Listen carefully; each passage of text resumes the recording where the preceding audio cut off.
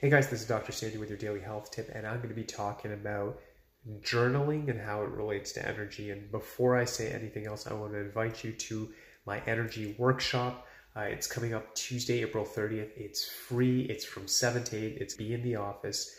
People are signing up. It's always a rush at the last minute. All of the classes and the subjects I do are offered once a year. If you can't make this energy class, you're going to have to wait till next April. It's going to be all about natural things you can boost energy. If you walk away with even one tip that changes your life, I mean, how much is that worth? It's a free workshop. I would actually say it's part of your care. I'd love to see you there. So sign up, let the office know that you're going to be coming and who you're going to be bringing.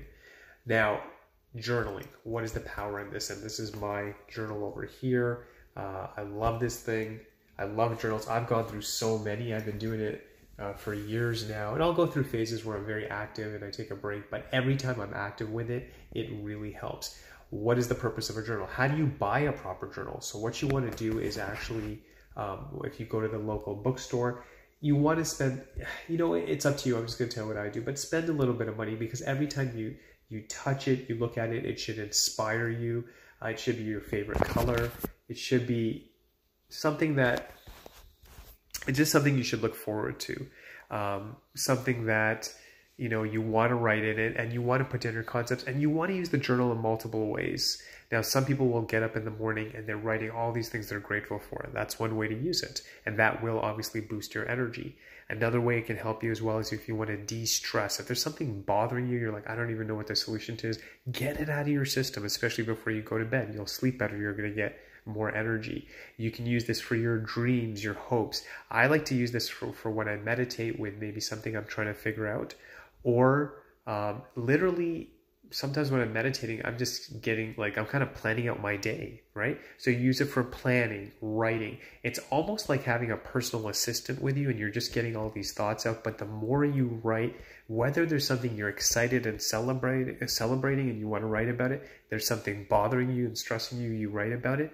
Either way, it's going to help you.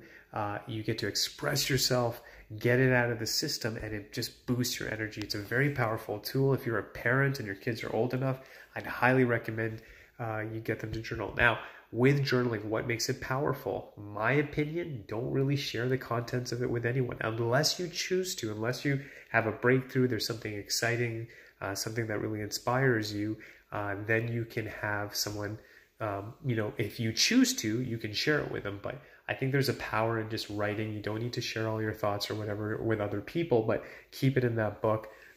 And a couple of tips I would give you as well is, I have the same spot that I get up every morning in my family room, and it gets me in that place. I literally come in the family room, I turn on the lights, we have this awesome fireplace, I turn it on, I start listening to some meditations, I start writing.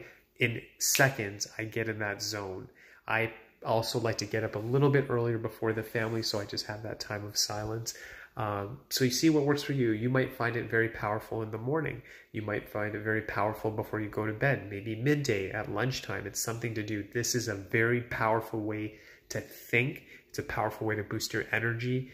And if you're open to this, I would say as soon as possible, go to a good bookstore, invest in it, get a nice journal that you carry with you at all times, and just write down thoughts you're getting throughout the day, and then also reflect on it. And that's probably something I can even work on as well, but you're going to get some cool thoughts. You're going to look back. It's a very powerful tool. It's twofold. It's a de-stressor, and it'll give you energy. It'll inspire you. The other thing I would say to you as well, it's also carry this journal with you and then write in different places. Now, the weather is slowly getting better here, so maybe being out in nature, in fresh air, in the backyard, having the sunlight on you when you do the writing. Maybe listening to certain types of music as you do your journaling. For me as well, I love to go there, on my days off or anything, but go to like a coffee shop, go to a Starbucks or something like that. Take your journal with you.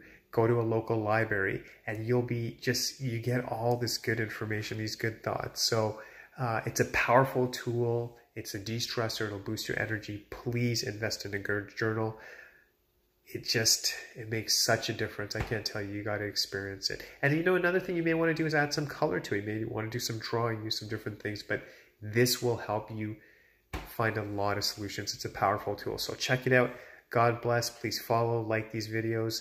I'm on Facebook. I'm on YouTube. I've been making these videos in a video format because more and more people I know I like videos. So I've kind of done my research. Video seems to be the way things are going. So we're going to make more videos than before. God bless, and we'll see you again.